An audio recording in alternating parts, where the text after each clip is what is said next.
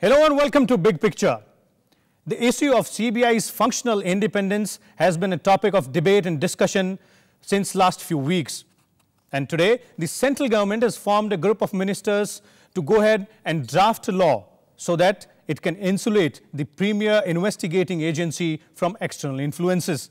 This GOM, headed by Finance Minister P. Chidambaram, will also deliberate on views or rather ways to further strengthen CBI's autonomy and safeguard it from any type of outside interference.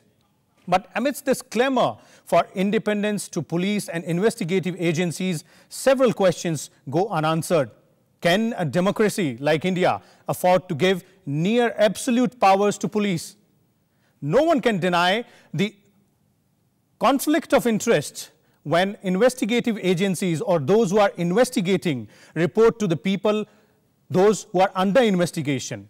But is this a reason enough to remove the oversight of political executive over the police forces? How can we find a fine balance between these conflicting ends is something which we are going to go ahead and discuss today. For this, we have with us senior historian, very well-known eminent personality, Rakesh Bhattabayal, with me out here in the studios. Also, we have senior Congress leader and Rajya Sabha MP, Mr. Satyavar Chaturvedi, joining us.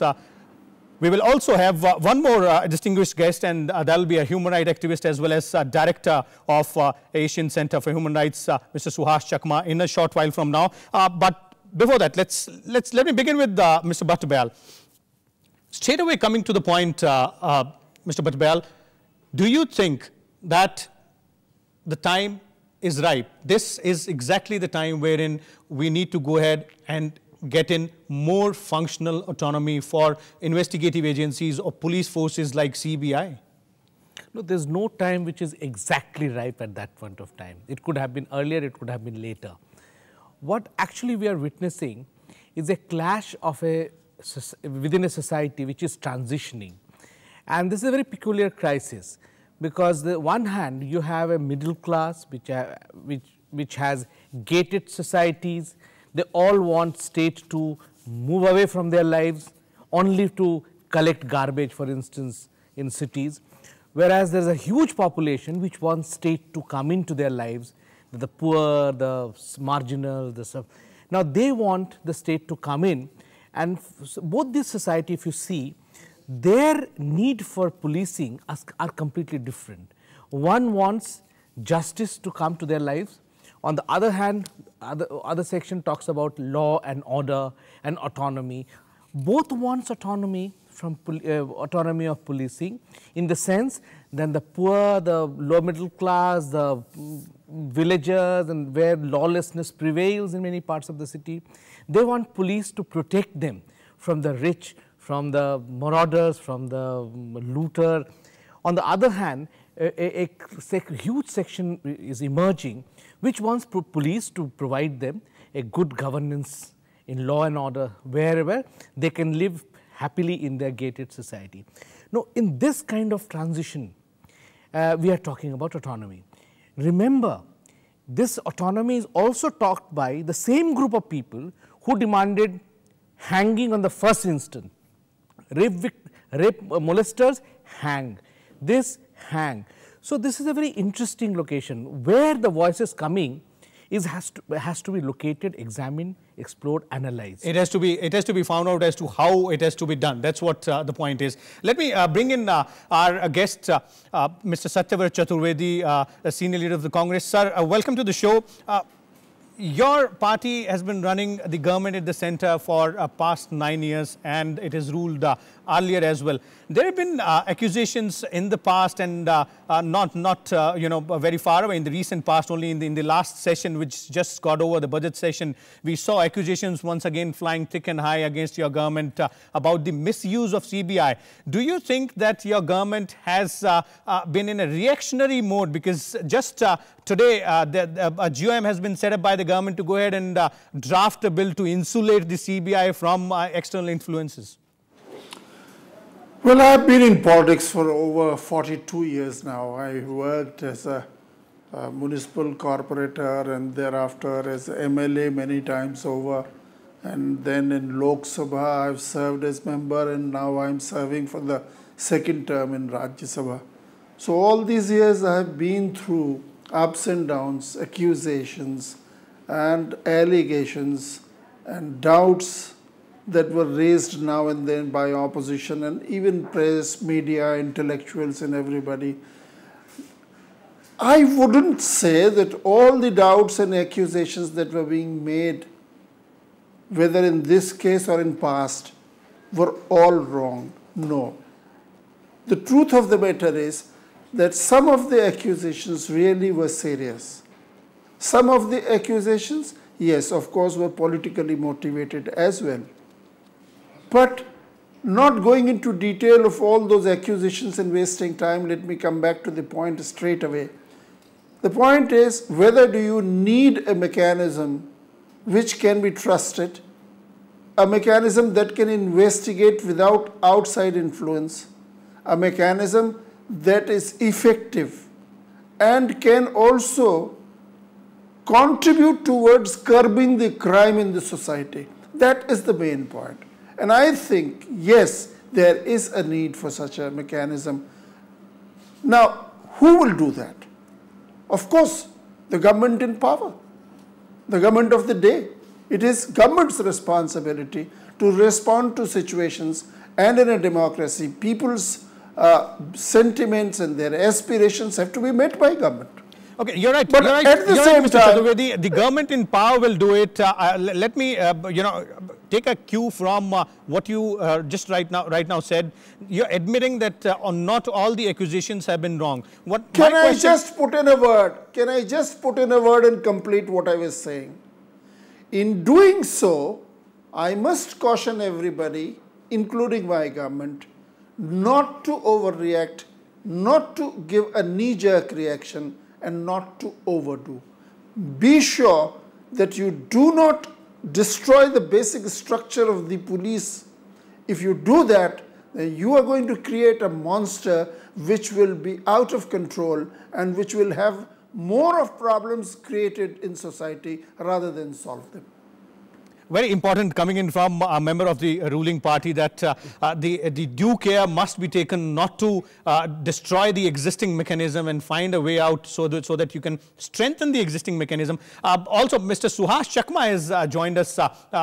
Welcome to the show, Mr. Chakma. Let me straight away come to you on this. Mr. Chaturvedi says that the existing mechanism, rather, we can assume he intends to say is that the existing mechanism is strong enough. Let's not go ahead and meddle with the existing mechanism, find a way out.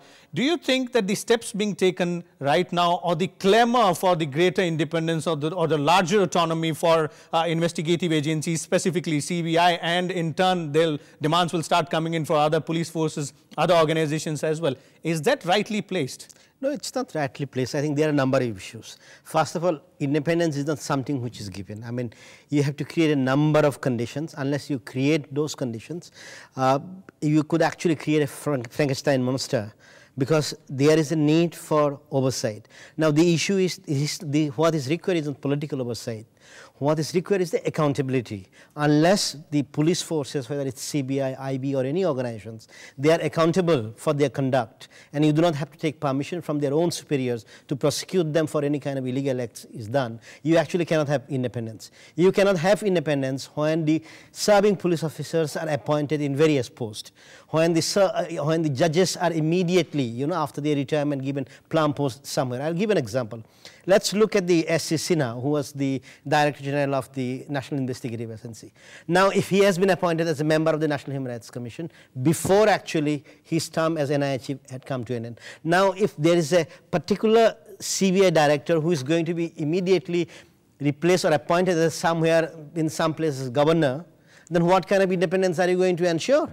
Because at the end of the day, CBI director will have its own political contacts, and today maybe the current CBI chief may not be picked up by the Congress, but you cannot stop the NDA picking him up.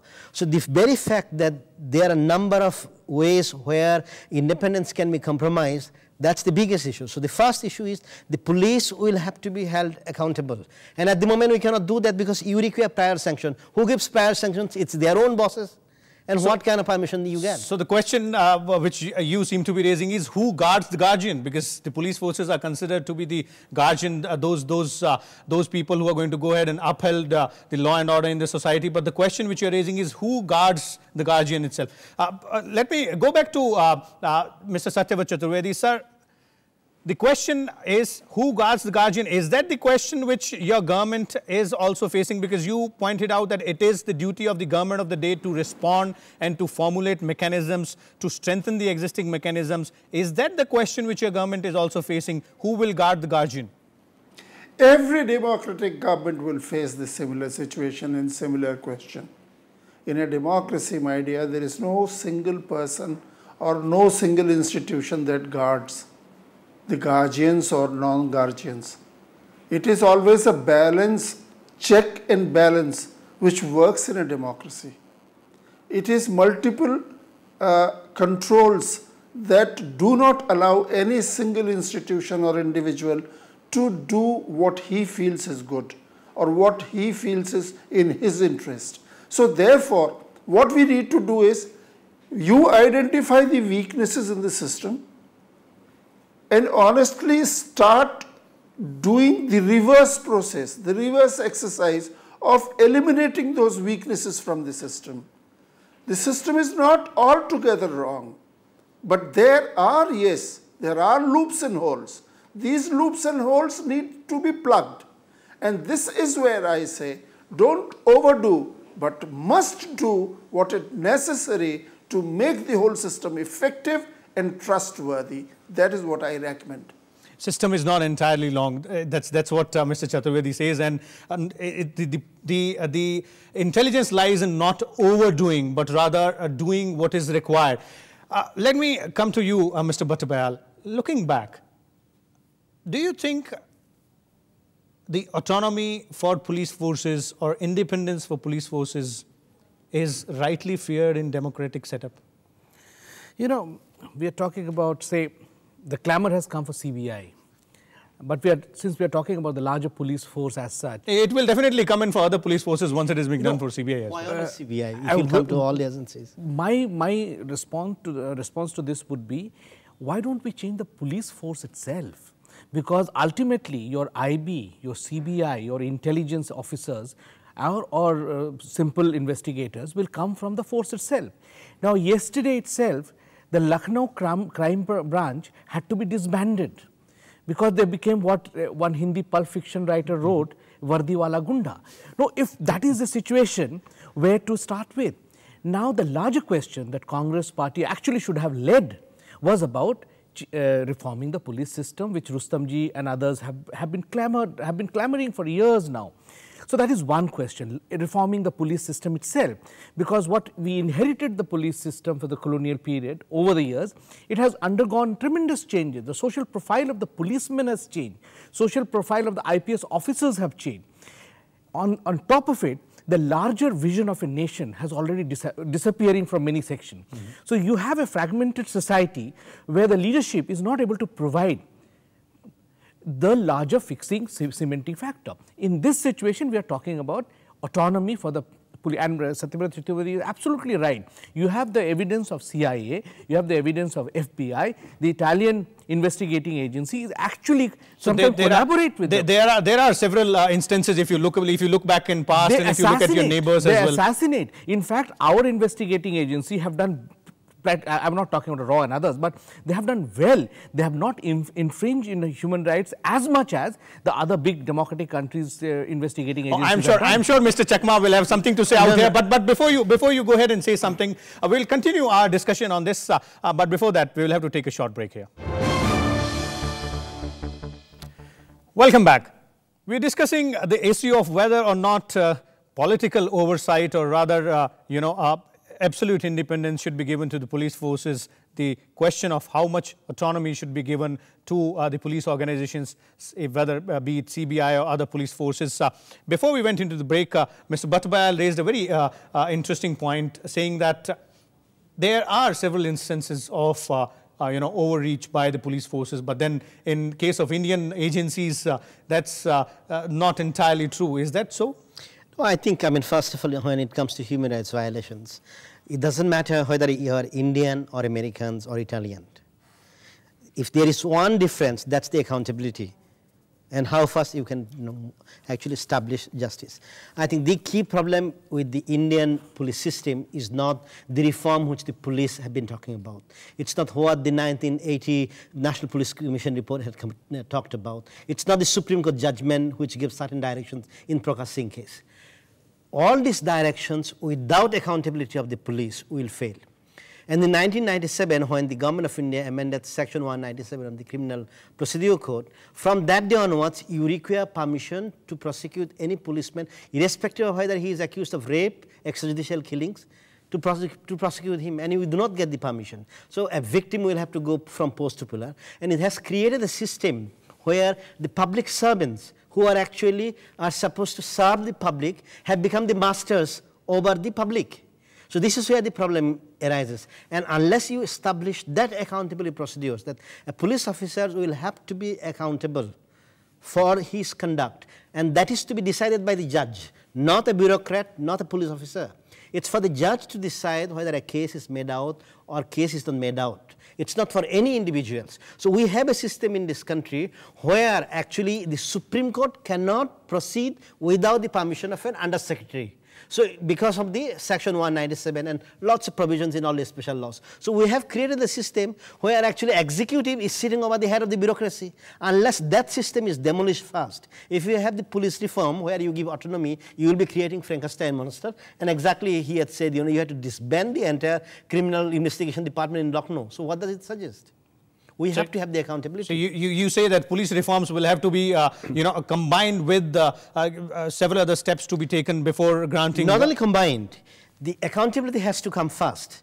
Unless that comes up, police in any case are so much empowered, and there is so much abuse of power by the police. And if you make them autonomous without accountability, then exactly you will have a situation like the military in Pakistan. Let me go back to the representative of the ruling party out here. Mr. Chaturvedi, the view coming out here is that what is the most important thing is the accountability before giving the due powers which are being asked for, or which is being talked about in the public domain for quite some time, and that also seems to be the basic root cause of all the allegations flying thick and high in the political circles. Do you agree that the focus more or less should be more on accountability? Exactly. I think I can't agree more with what the gentleman was saying just now. In a democratic society, you can't have anybody who's not accountable to somebody. Now, a system has to work. It's not the individuals. Now, you know that there is something wrong, something missing somewhere, which really creates all the flutter. Now, what is that? I have earlier talked in this very program that you need to have an identification of those areas where your weaknesses destroy or make the system weak. Now, this is to be done, but who does it? Now, the government will have its own exercise, but then again some questions will be raised. Well, government has deliberately left out this, that or that. Now, so what do? Then you go to the Supreme Court and say, okay, fine, you are the most judicious people. Now, you identify as to what are the weaknesses. Is the judicial system free of weaknesses itself? There are several, umpteen of cases. I don't want to go into detail, but the judicial system has its own weaknesses. Then who does it? Do you ask the people in this country at large that you please tell us what to do? So you will ultimately have to trust somebody, or a combination of all these three will have to work. Let the government come out with its recommendations. Let some other institution like judiciary or others or intellectuals study those recommendations. And then finally, after discussion and deliberation, you fine-tune the whole system, and then you evolve a system whereby you don't lose the accountability, you don't create a monster. My friend was talking about CIA and so many others. I mean, even Scotland Yard is not free of controversies. I know there were cases against KGB agents, and what all was revealed after USSR was demolished. We all know what kind of a filth came out. So world over, these intelligence and investigative agencies have been in controversy, in the eye of controversy, either now or then. Now what we need is, in our place, in our country, we need to have a multi-check organ. And that kind of a system, which doesn't give absolute power to anyone or any institution, that kind of a check is required. So the solution from your side seems to be a multi-shaped organ. Mr. Chaturvedi, I'll come back to you. Let me bring in Mr. Bhattabhayal out here. All three of you spoke about, rather both of you, even Mr. Chaturvedi in the initial stage spoke about, referred to rather, police reforms. The way the entire police structure, the police organization have been structured and the way they are functioning. We've been talking so much about giving, independence or larger autonomy to these police organizations, or not giving it to them, ensuring that there are checks and balances. But what about their own organizational structure, their own setup? Haven't we, as a democracy, faltered at this particular point? The police reforms have not been implemented properly. Their working condition is not to the point. Is that what it is? You know, this is what I started with, the transition society. We are growing, we are maturing, and we learn from the witnesses or evidence of the history. But the crux is the issue where the political leadership is abdicating its responsibility to bureaucracy. And similarly, the legislative the section is abdicating its responsibility to the judiciary. So judiciary is coming in. You know, FBI, the director used to be a judge sometime, from the justice. Kennedy brought Nixon brought a judge to manage his affair after Watergate. So all these are there. What we are lacking in absolute terms is this notion that we don't want to give autonomy to the child, in the sense that no university in the country are free from the bureaucratic control. No department, autonomous, cultural, you go to ICCR, you go to ICA, all departments are working under tremendous control by the bureaucracy. We don't want to give free hand to the creativity of any department. Similarly, the worst case in the police, particularly this investigating department, is the lack of dignity that the policemen enjoy. Even the senior most officers work under the thumb of either the minister or the bureaucrat or whatever his superior. So where does the problem lies? Who's unless we understand the professionals needs to be given that dignity, the dignified existence, his professionalism has to be honored rather than suppressed, and therefore given the autonomy free play. Police is just one part of the society. You just go and see the universities across the country. They have been destroyed by the section that suppresses them. So the police officers will come from these universities. They won't come from Harvard and Stanford. Harvard, Stanford will come to study them. So you mean to say the problem lies with the political will to go ahead and take the proper action at the proper time. Let me bring in Mr. Chaturvedi once again for the last time. We are running short of time. A short and quick reaction from you, Mr. Chaturvedi. You yourself said that the initiative will have to be taken by the government of the day. But would you not agree, and as Mr. Bhattabhayal is pointing it out, that those initiatives have been half-hearted initiatives in the recent past, if you look at it that way, be it police reforms or be it granting autonomy to police organizations? Well, be it a politician or a policeman or a bureaucrat or a judge or anybody for that matter, where does he come from? He comes from this very society. Now, if in our own social structure, there have been devaluation all around, then you don't expect people to perform that well and that efficiently as you really desire them to do.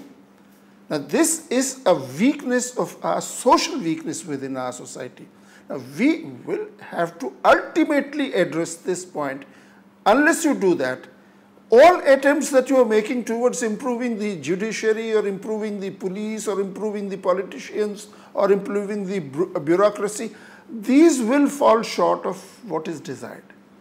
What I would say is, yes, it is the responsibility of the political leadership to take the first step and take it not half-heartedly but with determination. Okay. And this is what is required. I hope it happens sooner than later. Okay, it is for the political leadership to go ahead and take the first step. Let me bring in Mr. Chakma, you for the last quick, short reaction. Is the political leadership or the political class taking this first step in the right direction? I don't think they are taking the right step in the right direction. And in fact, what Mr. Chaturvedi is saying is basically trying to cover the entire political class under the social background that where we come from. Now, if there is no leadership provided and you still rely on your social background, you are not going to find a solution. I'll give one example. The Lokpal bill, I think, provided very good suggestions in terms of ensuring independence of the members. And one of the key provisions was somebody who serves in the Lokpal bill, after serving his term, should not be should not be contesting election, should not be holding public position for about 5 years. Now, that is what is one of the main concerns. Why the bureaucrats are so powerful? The bureaucrats are so powerful, you cannot find any statutory institution in this country where, unless they are either politically connected, which is a very insignificant percentage, it's either the IAS officials or IPS officials or IFS officials or retired judges. You look at any commission, any statutory bodies where you do not find the former officials. And that creates some kind of a patronage system which everybody loves. And they are addressing the issue simply because Ashwini Kumar has been caught pants off. As simple as that. Okay, great. So there are problems abound, and there are efforts to go ahead and find solutions to those problems as well. At least, I guess all of us agree out here that democracy seems to be a balancing act of competing legitimate values, and so should democratic policing should be. That's what I guess the idea lies behind all this entire exercise of granting a larger autonomy, finding the checks and balances between that particular autonomy as well as the independence, and ensuring that they work in free and fair way. So this was all in Big Picture today. Keep watching Rajya Sabha television. We'll come back tomorrow again with a different topic.